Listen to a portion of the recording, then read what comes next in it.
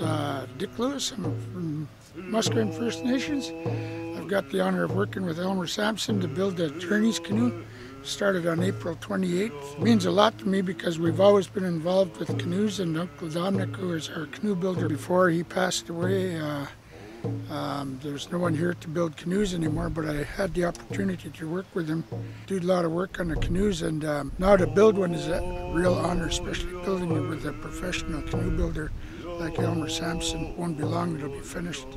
Hopefully I can teach other younger men in the reserve to carry on this tradition so it'll never get lost.